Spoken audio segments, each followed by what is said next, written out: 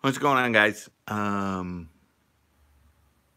Just was about to head off to bed and thought there's been so many people congratulating me on the Forged in Fire that I had to go live and do a little thing. So I don't know if anyone's up and around. I don't even know what time it is. 9:15 or so. So, anyways, thought I'd come on here and say thank you to everybody that's been sending congratulations, and thank you, Brian.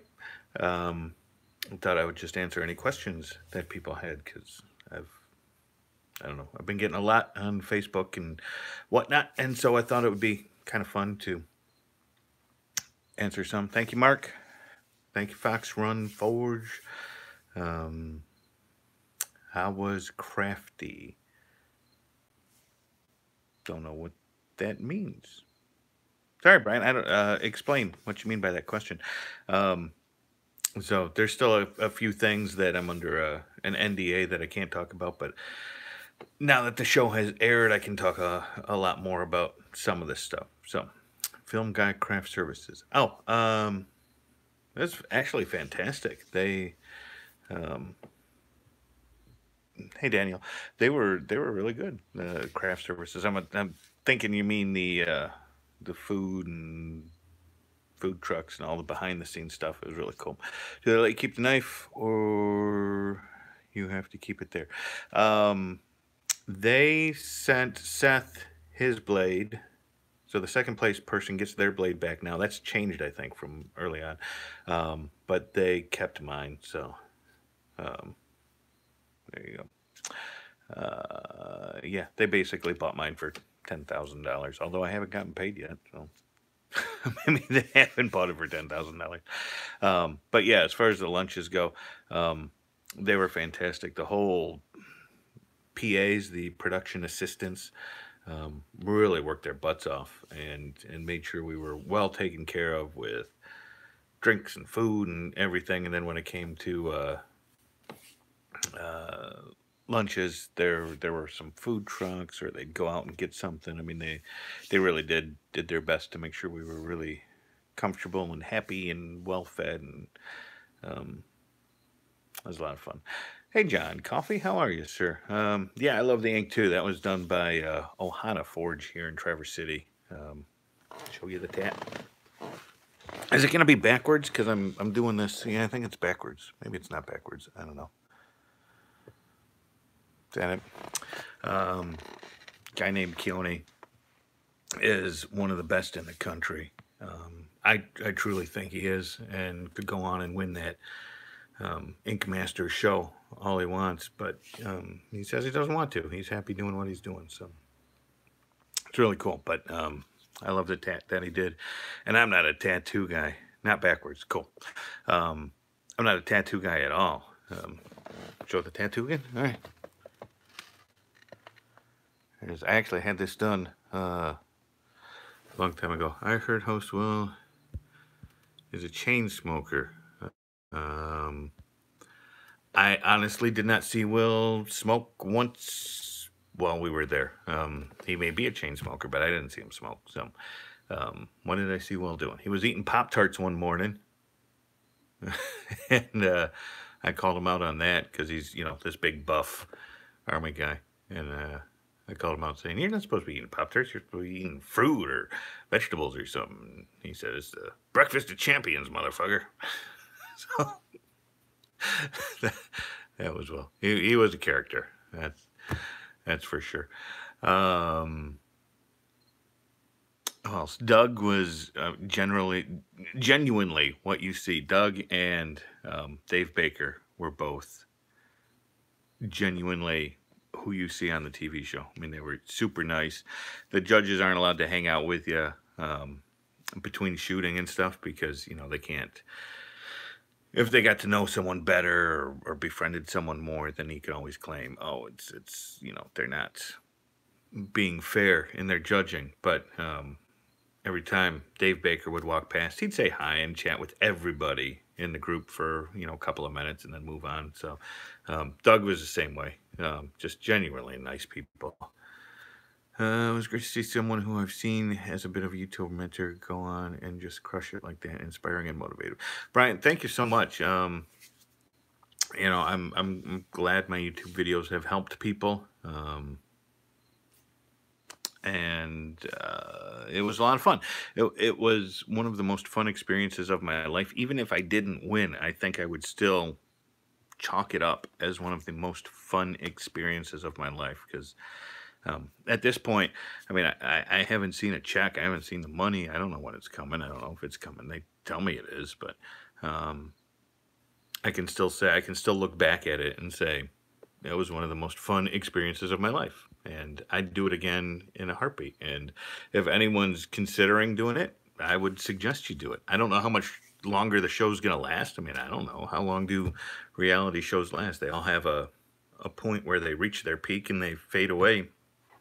So I would suggest, if anyone's thinking about doing it, send some email that you can send a request off to, and they'll tell you how to apply.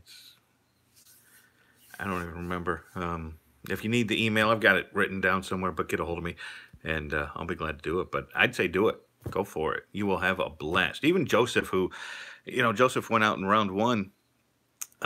Great kid, and I still think he had a lot of fun. I mean, the guys and I have kept in contact throughout, and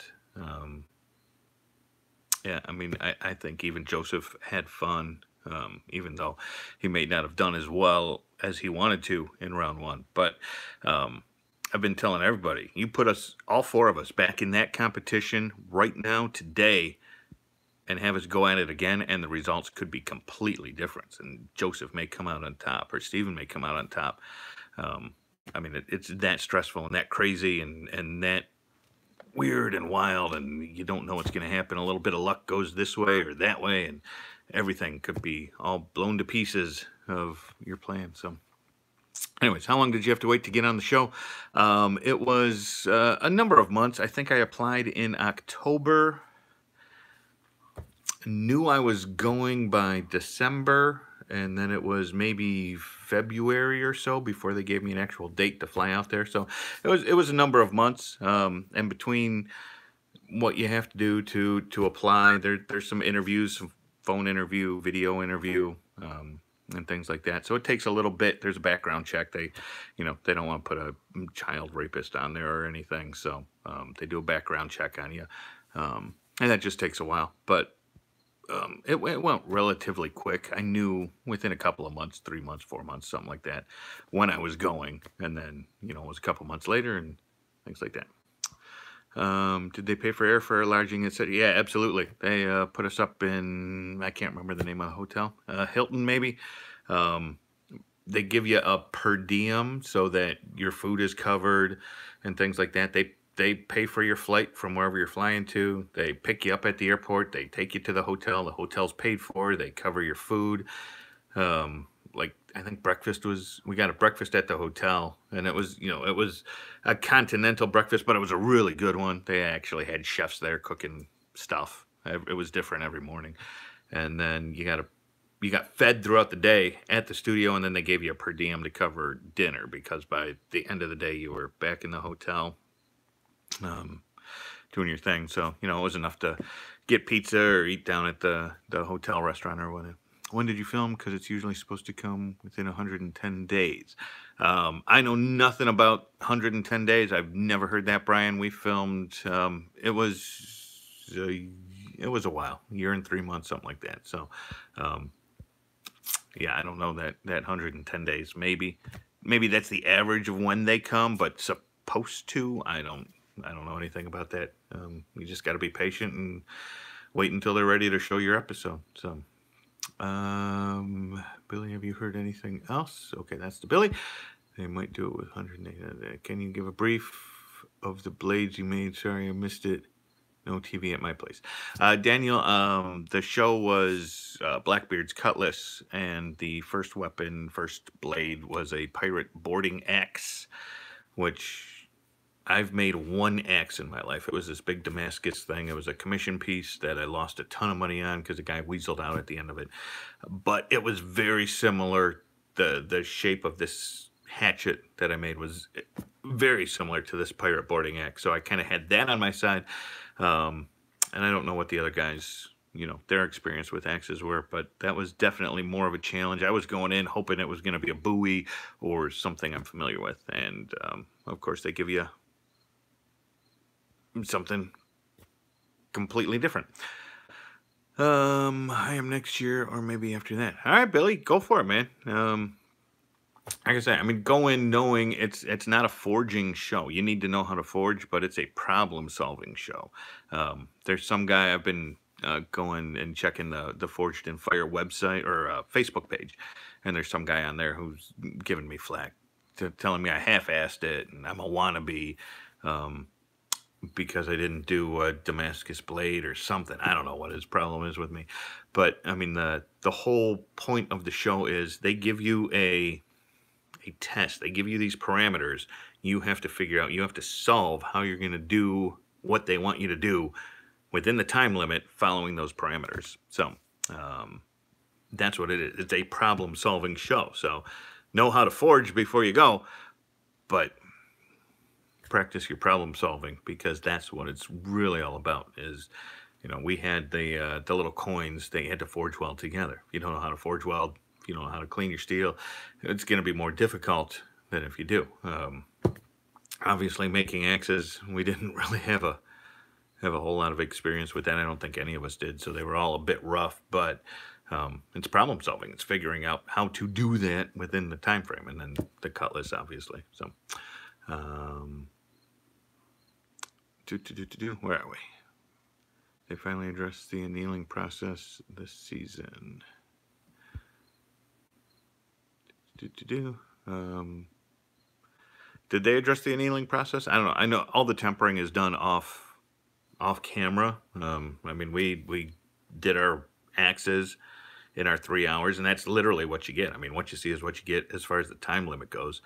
And then they say, hurry up and wait. And then they throw them in the oven and they temper them. And then you get another 3 hours to do the handles. And I mean, it really is. It's about as real as reality TV gets, I think. And I apologize for swearing. I was watching the show and I swore on TV. They blooped me, but that was pretty interesting.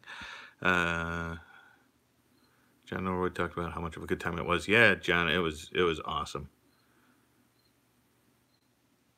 No idea. Kind of lost $200. Okay, you guys are dealing with that. Hey, Justin, how are you? I'm just answering any questions you guys have. I just wanted to do a big group thank you to everybody that's been sending their congratulations, because it's literally been overwhelming. I woke up this morning and I had 348 Facebook notifications from people sending messages, congratulations and whatnot, and then a bunch more on YouTube, and it's been crazy. And I've been trying to answer each one individually, and between work and real life and whatnot, it's been near impossible. So I just thought doing a quick video to say thanks to everybody and answer any questions everybody had would be really cool. My pleasure, Daniel. Let's see. Okay. The tempering was never addressed before this season, and I'm glad they did as all. Oh, I got you.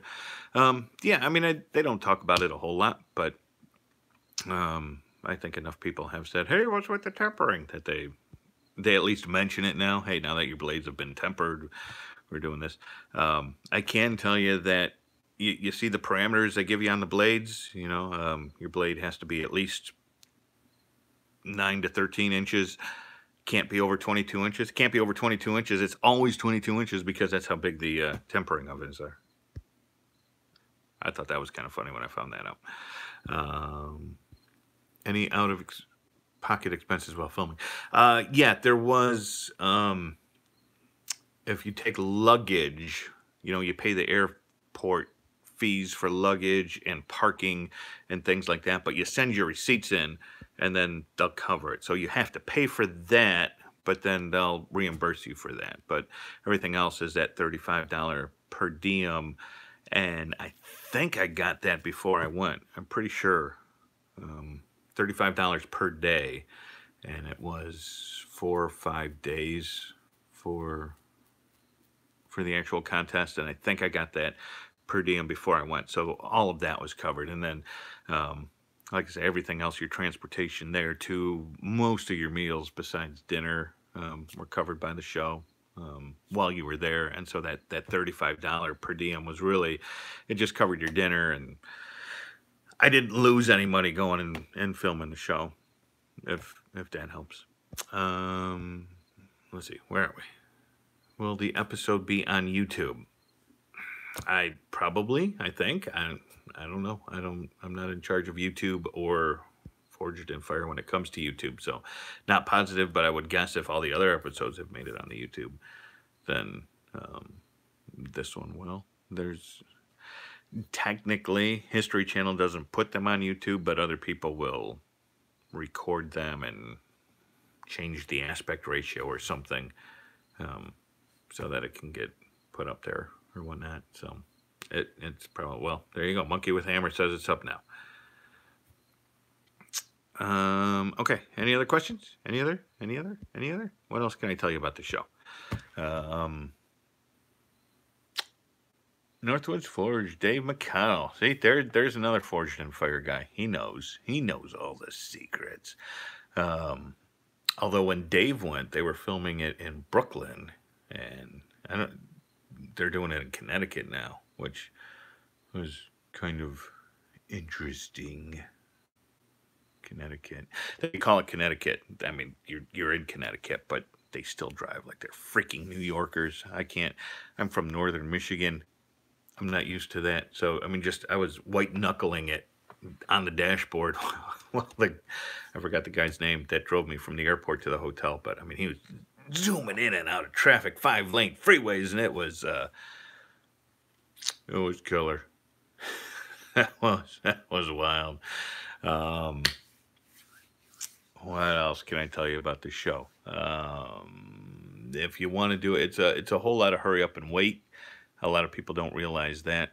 Two-handed cutlass. Yeah. You know why I did that, Heath? Who was it that told me? Someone told me to look at how Dave holds saber-type weapons, and I forgot who it was. And I did. I went back and watched how Dave held saber-type weapons, and there were a lot of times where Dave would stick his thumb out like that. And I was thinking, if the guard's there and his thumb is out, I've got to make that handle extra long. Most people wrap their thumb around and hold it like that, but there were a few episodes where I saw Dave holding it like that, and I thought, I better make enough room for him to do that if he's going to hold it like that. And that's why that handle was so long. The railroad spike was just a little bit longer too, just to give it the balance that I wanted it to have. But I had reason, and they cut it all out. They left that all on the editing floor. I had it all reasoned out from the very beginning, but they didn't put any of that in the final edit. So I thought that was kind of funny. Sponsored a driver for NASCAR, no joke. Yeah, they drive like freaking maniacs. I somehow knew you won or thought you did. Well, lots of people thought I did. I really tried not to give anything away. I will tell you this, it was the hardest thing to do, not to talk about the show, and then not to give any kind of clue what happened on the show. It was a long year and 3 months that I couldn't say anything. There were a very select handful of people that were allowed to know. Some family, my bosses at work, and just a very select few friends that I trusted. But other than that, no one else had any clue. Some of you all remembered I did a video a long time ago saying, hey, I think I'm going to try out for the show. And that was it. After that, when I made it, they make you sign the NDA, the non-disclosure agreement, and so I couldn't say another word about it. And yeah, so it was a long time. A few of you guessed, oh, I think your vacation is to be on Forged in Fire, but yeah, I mean, it's one of those, it's a hard thing to do, I'll tell you, until you're actually doing, when you talk for a living, I host a radio show, I talk for a living, and to not be able to talk about what you want to talk about is that's a toughie. Let's see. Let's see the tattoo again. All right. Ohana Tattoo in Traverse City did this one. Came up with the design of taking the Forged in Fire and using the sword from the logo for the eye. And I think I'm gonna go back and get season 6, episode 28 underneath that. But a guy named Keone did that, and truly, I think he's one of the best in the world. I mean, it is a freaking awesome tattoo, and I'm not even a tattoo guy. This is only my second one, and probably my last one. But he just did awesome. Let's see. He loved the handle. If it was all big in the eye. Yeah, I don't know if he loved it or not. It was hard for me to read Dave. I was really trying to figure out where his mind was. Like on that test when he was chopping the peg leg, that was really cool. I'll tell you that, watching it in slow motion and seeing how much that sword was, and it didn't take a bend and it held up to that. Just to think that something I made and heat treated and tempered, and I got it right to the point where it could do that and still stay true. That was pretty cool. So it took that little roll, but that was really awesome. And then to see Seth, do that. It literally was when the dummies, when they were chopping the dummies, I was like, dang, I might have a shot at winning this thing. I seriously didn't think I did. But chopping the dummies, when they did that, my brain was like, I might have a shot at winning this. This is pretty good. Seth didn't do as good as me. But then on that strength test, I took a little roll, and it took a couple of chops to get through the bones, and I just didn't feel like I did as well. And so I thought, well, now we're pretty even. And so it all came down to that last test. And when Seth's, I wish his sword had cut that rope. That would have been the ultimate test. Which one of us would have won if his sword had cut that rope? When his sword bounced off that rope, that's when I knew I probably have this. It's probably mine. And it's because of that. And if Doug had hit the rope right where my blade rolled, it would have bounced off too. And so it was one of those, I wonder who would have won if his sword had cut that rope. But be that as it may. I mean, one of the things, I would love to see Forged in Fire do this, and I mean, I'm just a guy, they're not going to listen to me, but I would love to see them take all 4 contestants from a single show and take them back and give them the exact same challenge with the exact same parameters, and to see how things would play out differently. Because if I went back and I faced Seth and Steven and Joseph, I mean, Joseph literally got the short end of the stick. I mean, a young kid, it was hot, and I mean, he just didn't do well. But he's progressed so much between then and now. He knows what he did wrong, and would he come in there with a complete different mindset? Seth could easily win. Steven could easily win. Joseph could easily win. I could easily win again. And so, I mean, to put us all 4 back in the same scenario, I think would be interesting. Now, I don't know if it would be good TV, and I doubt Forged in Fire would ever do it, but I hit him up with the idea. We'll see, maybe. I'm sure there are some better, go back all the way to season 1, and there are probably some really good season 1 contests that you could replay with the same Smiths, as long as they all agreed to come back. That would be really interesting TV to see how they did. I know Dave would love. Dave, you still there, Dave? I know he would love to get back on there and smack some people around and win that. 5160 is the beast. Yeah, I really like it, Heath. It's a pretty dang good steel for what it is. The thing I like about it most is it's so forgiving in the heat treat. Yeah.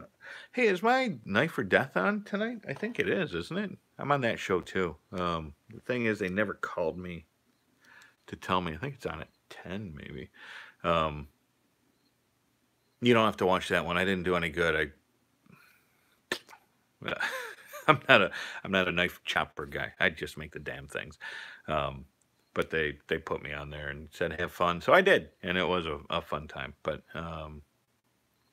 yeah, I'm on Knife for Death, and I think it's tonight, maybe. Um, but yeah, 5160 is I love it how forgiving it is. So um, whether you have a heat treating oven or not, it really is a decent steel to work with. That there are better steels, but some of them are a little more particular in what you have to do. Yeah, Dave would go back in a heartbeat. As would I, Dave. I mean, I would love to go back, even if I knew going in I was never gonna win. I was never gonna get past round one. I would still go back in a heartbeat because it was so much fun, and I'd love to do it again. So, anyways, my phone's about to die, guys. So I can't go too much longer. Not had a chance to watch you on Forge yet. Have to wait till I make it back to Detroit. But congrats on your win. Thank you. Gotta go. God bless. Thank you, Fox Run Forge.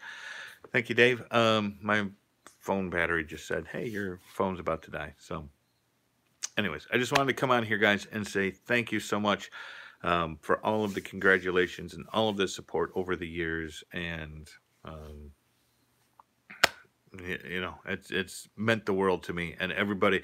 I still can't believe how many people were trying to get a hold of. They're still, I mean, they're still pouring in. I've got 23. I just checked it before I started this video. Um, I've got 23 Facebook things I've got to go respond to. 3 friend requests, private messages. I mean, they're just pouring in, and I don't know. It's humbling and overwhelming to think that many people watched me, enjoyed it, and I don't know.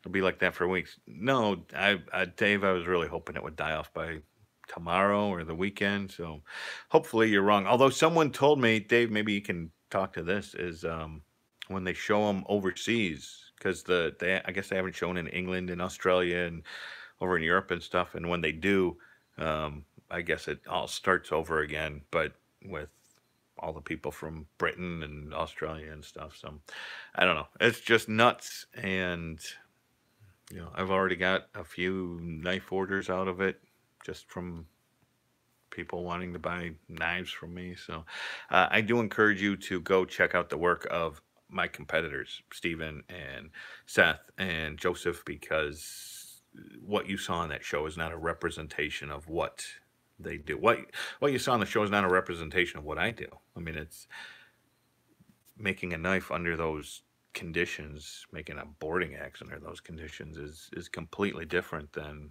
what I do or all the other guys do when you're given the time to do it right and to do what you want to do. So I've been trying to encourage people all along to go visit their Facebook pages and their websites and things like that as well, because I mean, you'll see what they're really capable of, not just, hey, we threw you into the show.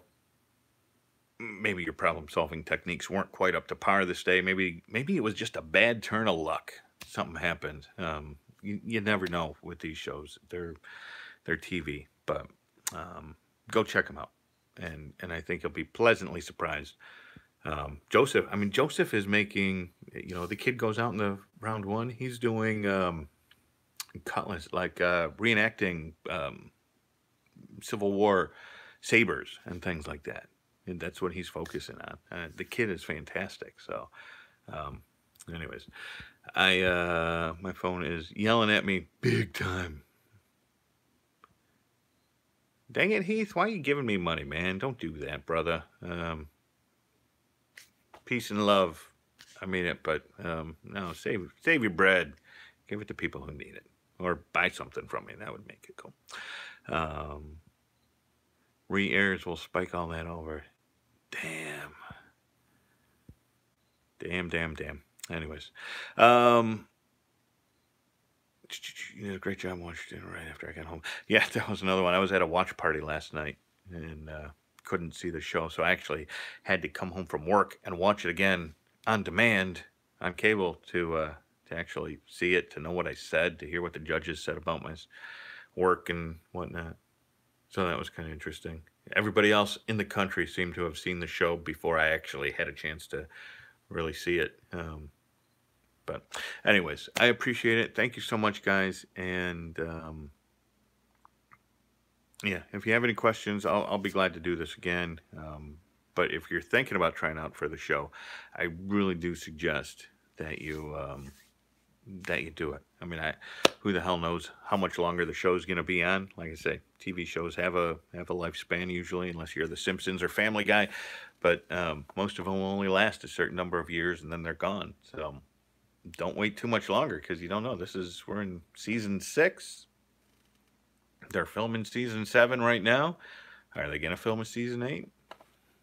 As long as the advertisers keep buying it, but what if they don't? So if you're thinking about it, go do it. You'll have a blast. Even if you don't win, you'll have so much fun doing it. So go give it a shot. All right, you're still coming out in September. That's the plan as of right now, John Coffey. Although I've got to put the but in there. There's some stuff going on at work that may keep me here. It all depends. I just had a big meeting today, and depending on the outcome of what that meeting happens, there may be some things in the works that have to keep me here for this year. I don't know. That's the best I can give you right this second. As of right this second, yes, I'm still coming out, but that might change. When you came up, take a look. I sent you some pictures. If you get time, let me know what you think. Yeah, Billy, I've looked at your pitch. I'm sorry I haven't had time to respond. They're looking good. I mean, they're still a little rough around the edges in some areas, but overall, I think your fit and finish is decent, man. You're getting there. I definitely think you're improving with every knife you make, brother. So keep it up and keep going, and work on one thing at a time would be the suggestion that I give you when you make a knife, and say this one I'm focusing on the bevels. The bevels are going to be the best bevels I've ever made. Boom. The next one, the hand sand, I'm going to get the finish the best I've ever made. The next one, take it one step at a time, one little piece at a time, baby steps, and baby step your way along, and before you know it, you'll be making some super quality knives that people will be paying a lot of money for. So guarantee you. Anyways, gotta go, guys. Thank you again, and I will catch you next time. I don't remember how to end videos. I think I hit that, right? Okay.